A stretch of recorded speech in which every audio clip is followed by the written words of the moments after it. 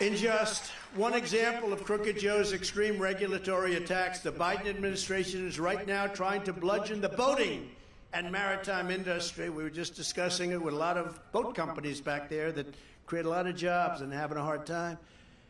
With a boat speed limit of less than 11 miles an hour, about 10 miles an hour. In other words, like a slow golf cart. It's like think of it, along the entire eastern part of our country. This is supposedly in the name of preventing whale strikes. But you have a better chance of being struck by lightning than hitting a whale with your boat.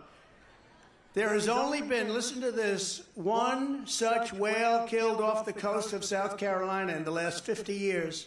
But on the other hand, their windmills are causing whales to die in numbers never seen before. Nobody does anything about that. They're washing up ashore. I saw it this weekend. 3 of them came up. You wouldn't see it once a year. Now they're coming up on a weekly basis. The windmills are driving them crazy. They're driving the whales, I think a little batty, and they're washing up on shore at levels never seen before, and they want to stop your boats 1 in 50 years. Can you imagine that?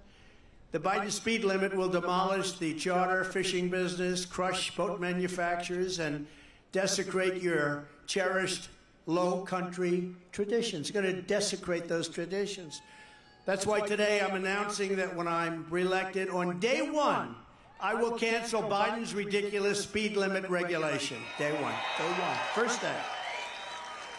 We will take care of the whales, but we will also take care of the workers, the boaters, the fishermen of South Carolina. We'll take good care of them, all of them, including the whale.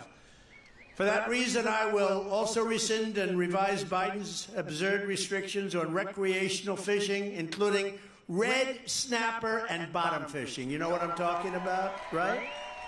You know what that means, Henry? I don't know. Are you a fisherman, Henry? He knows what it means. But we'll take care of that stuff all in that first period of a day or 2. Maybe I'll need 3. Okay, we have to get it written up. Okay, but we're going to get it done like just about day 1.